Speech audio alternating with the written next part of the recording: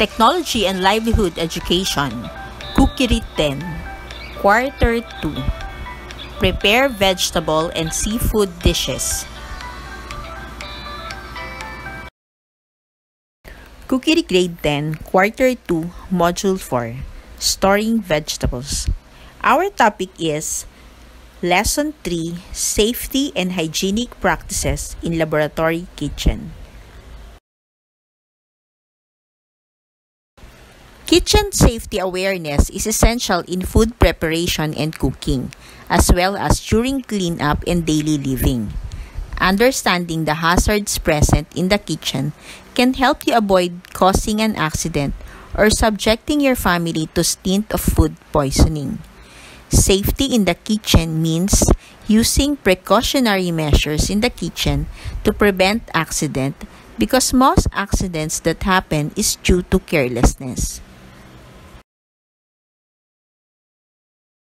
On the other hand, hygiene in the kitchen includes washing vegetables and fruits to remove harmful bacteria and germs from surface of the foods. Food safety and hygiene is very important to prevent illnesses and food poisoning due to food contamination. Good personal hygiene must be observed at all times. Apart from that, having good kitchen hygiene can gently minimize the possibility of pest infestation brought by moisture and food particles. Avoid germs in the home by following the 4 C's of food safety: cross-contamination, cleaning, cooking, and chilling. In the refrigerator, you need to check any forgotten leftovers. To ensure leftover safety, follow these guidelines. Temperatures between 40 degrees Fahrenheit and 140 degrees Fahrenheit allow bacteria to grow rapidly. Refrigerate cooked leftovers promptly within 2 hours or 1 hour when the temperatures are over 60 degrees Fahrenheit. Use an appliance thermometer to ensure that your refrigerator is always 40 degrees Fahrenheit or below.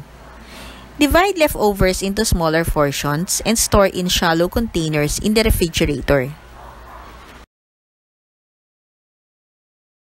The 4 C's in food safety. Number 1, cleaning.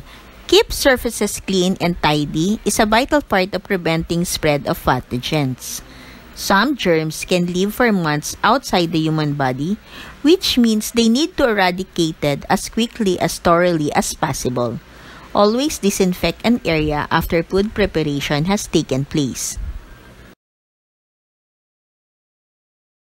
Number 2 is cooking. Once the preparation of food has taken place, you still need to ensure if it is cooked properly. There's a temptation just to put everything in the oven at the same temperature. But if there are specific instructions for each food item, you need to follow them carefully. In particular, meat products cook at varying times and temperatures, and you risk serving them raw if you don't read the packaging beforehand. Number 3 is cross-contamination. Food poisoning is a major problem in busy kitchens, where healthy and safety measures can easily be forgotten. In most cases, bacteria is spread by a poorly cleaned hand and utensils. Number 4 is chilling. Health and safety don't end once you dish out your meals. Good food handling practices require you to safely store any leftover produce you may have. For the most part, cooked food will need to be separated and kept chilled, either in the fridge or the freezer. Unfortunately, many people store food before it has a chance to cool down sufficiently. By dividing leftover into smaller portions and placing them in a wide dish, you can speed up the cooling process. This can be especially useful if you are pushed time due to the pressing needs of your customers. A sanitation plan is important in any food service preparation area. It ensures that all surfaces are cleaned on a regular basis and reduces the risk of transferring bacteria or other pathogens from an unclean surface to clean equipment such as cutting boards or tools.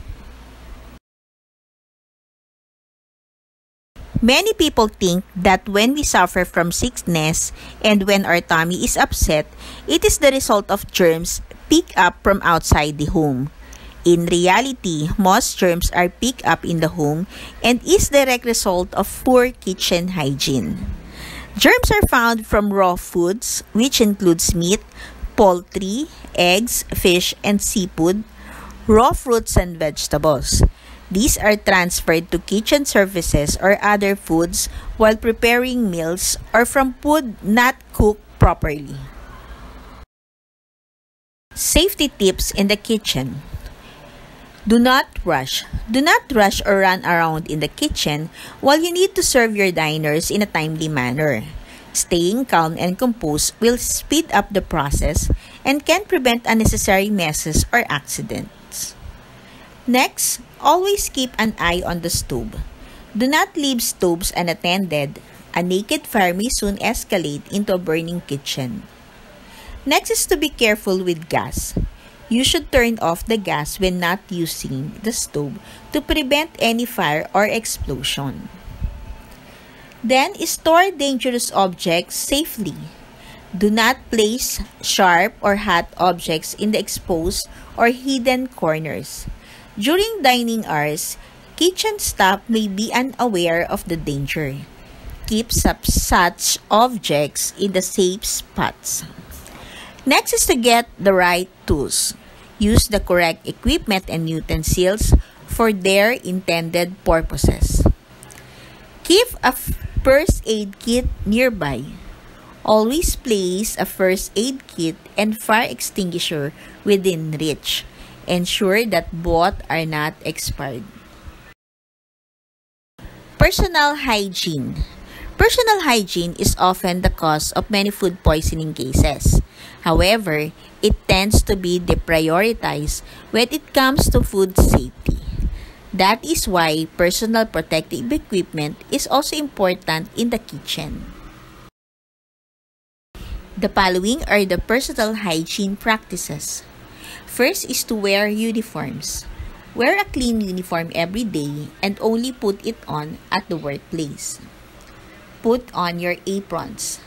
Different full aprons should be worn at different prep stations, like vegetable station or seafood station. Wear your gloves. Different disposable gloves to be used when handling raw and cooked food. And shoes. Wear only non-sleeve, full-covered shoes. Hygiene practices. In addition to proper attire, there are simple actions that can have a huge impact on the quality and hygiene of your food. We also suggest conducting regular checks every morning to ensure that your crew is disciplined in maintaining their own personal hygiene.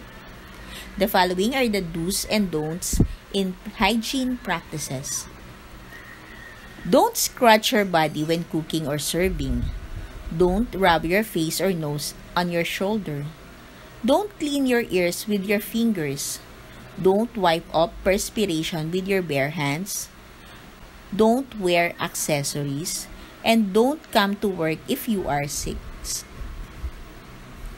The following are the do's in keeping the hygiene practices. Keep your hair and beards neat and tidy. Long hair should be tied up. Wash hands frequently and thoroughly with soap. Work on a clean surface. Use different plastic chopping boards and knives for cooked, raw, and raw food. Hygiene rules in the kitchen. Hygiene is the main ingredient in the food safety recipe of every professional kitchen. Simple carelessness in the kitchen environment or in preparing food can cause cross-contamination and the spread of bacteria leading to food poisoning. The food safety protocol specifies the procedure that all food handler must observe, but there are also good practices to follow regardless of the regulation. Number 1, personal hygiene. Microorganisms can be transferred from hands to food. Hands must be thoroughly washed with soap and hot water after touching food and before performing the next job function. Always dry hands on clean towel. Hair can also carry germs, so keep it tied back and wear a hairnet.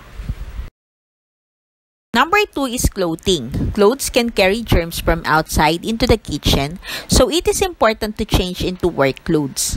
This should be light colored so that stains are immediately visible. Number 3, correct food storage. It is essential to avoid contact between food and air, so make sure it is always stored in lidded containers or is stored with plastic wrap, particularly when it is still hot. And number 4, defrosting. Food must be defrosted in the fridge to prevent the growth of bacteria caused by sudden temperature changes. Every kitchen should be equipped with refrigerated cabinets that create the perfect microclimate and maintain the temperature and moist content of the food. Number 5, avoid cross-contamination. Use different utensils and chopping boards for raw and cooked foods and for different types of food to avoid cross-contamination from harmful microorganisms. Number 6, keep food at the right temperature. There is a very close relationship between temperature and microbial load. Food must be served at a temperature of at least 70 degrees Celsius.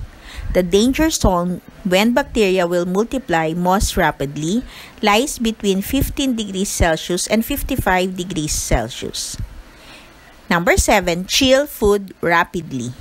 For the same reason, it is important to chill food rapidly.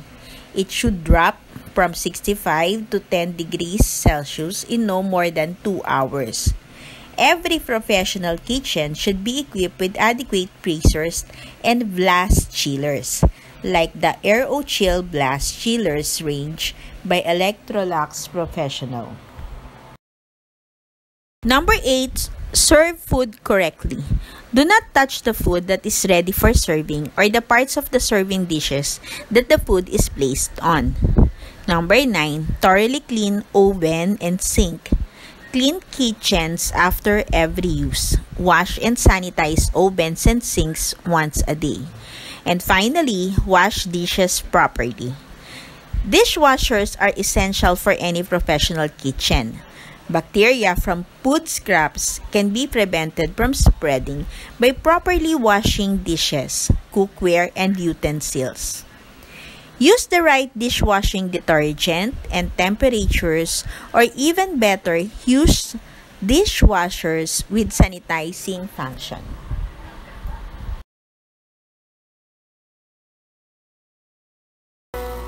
A time to remember.